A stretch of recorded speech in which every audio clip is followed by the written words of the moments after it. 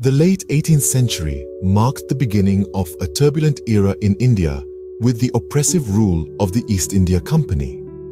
Under the shadow of this imperial power, an unlikely hero emerged in the southern region of Panchalamkurichi. His name was Veerapandya Kattabomman. Born into a lineage of chieftains, he inherited the leadership mantle at the tender age of 30. Yet, his young age did not deter him from understanding his people's plight and the unjust practices of the East India Company. In these colonial times, the company was not just a trading entity. It had transformed into a political and territorial power, controlling vast swaths of India. One such control was over the Carnatic region, where Panchalamkurichi was located. A treaty in 1781 had granted the company power over the Carnatic revenue, leading to the imposition of new tax collection methods. These methods were far from fair. They were coercive, exploitative, and often humiliating for the local population. As the Palayakara of Panchalamkurichi, Kattabomman was expected to comply with these practices. But he was not one to bow down. Instead, he chose defiance. He chose to resist the oppressive tactics of the East India Company, making him a beacon of rebellion. His courage and determination resonated with the common folk, who found in him a leader willing to challenge the might of the British colonial rule. This initial resistance marked the beginning of Kattabomman's journey as a freedom fighter. It set the stage for a series of confrontations with the East India Company, each escalating the tension between the local leaders and the foreign rulers. Yet, through it all, Kattabomman stood firm, his resolve unbroken.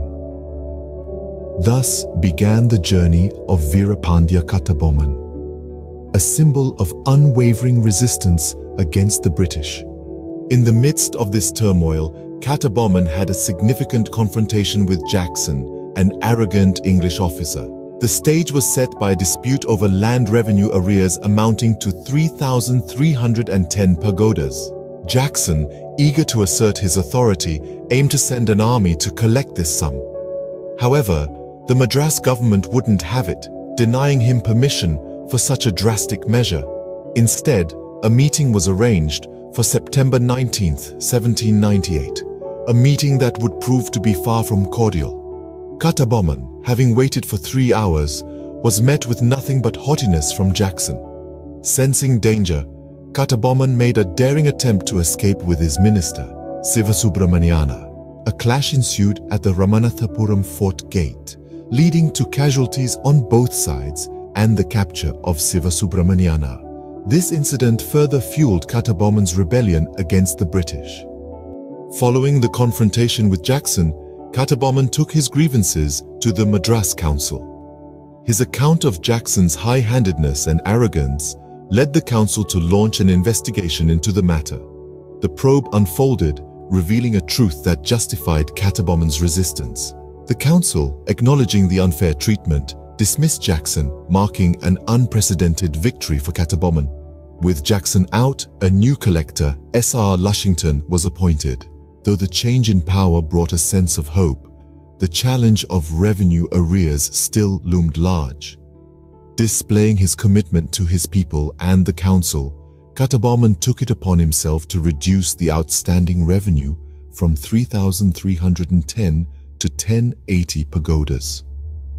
His efforts further highlighted his unwavering dedication to his people and his land. Throughout this process, Kattabomman remained steadfast in his resistance against the oppressive rule of the British East India Company. In the face of British oppression, Kattabomman sought allies among the Confederacy of Palayakaras. This confederacy was a formidable alliance founded by the influential Marudu Pandya. With the support of various Palayakaras, this alliance aimed to challenge the British rule in South India. Kattabomman, driven by his indomitable spirit, yearned to be part of this resistance. But joining this confederacy was no small feat, especially with collector Lushington standing in his way. Despite the hurdles, Kattabomman's determination remained unbroken. In time, Kattabomman and the Marudu brothers decided to confront the British. Their decision was a courageous act, leading to a significant clash with the company's forces in Tirunelveli. This confrontation, a momentous event, symbolized the united front of the Palayakaras against British colonial rule. This marked the beginning of an intensified struggle against the East India Company.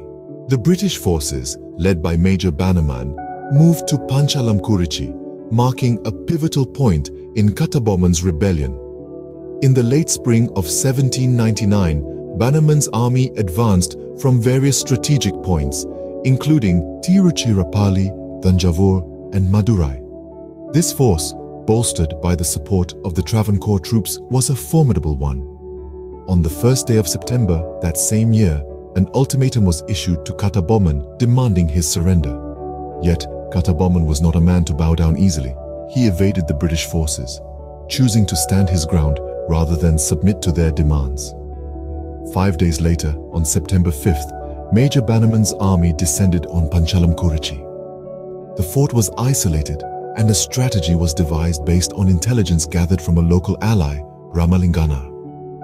A significant clash occurred at Kalapati, resulting in the capture of Kattabomman's minister, Siva Subramaniana.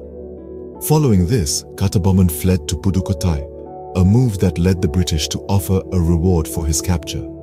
Betrayed by the rulers of Etayapuram and Pudukkottai, Kattabomman was eventually apprehended. A mock trial, overseen by Bannerman himself, was conducted in front of the Palayakaras on October 16th. During this trial, Kattabomman, with his head held high, confessed to all charges. His execution followed swiftly. Kattabomman was hanged from a tamarin tree in Kayathar's old fort near Tirunelveli. His life ended there, but his spirit lived on. His fellow Palayakars were present, bearing witness to his ultimate sacrifice, Veerapandya. Kattabomman's heroic resistance and ultimate sacrifice became a beacon of inspiration for India's struggle for freedom.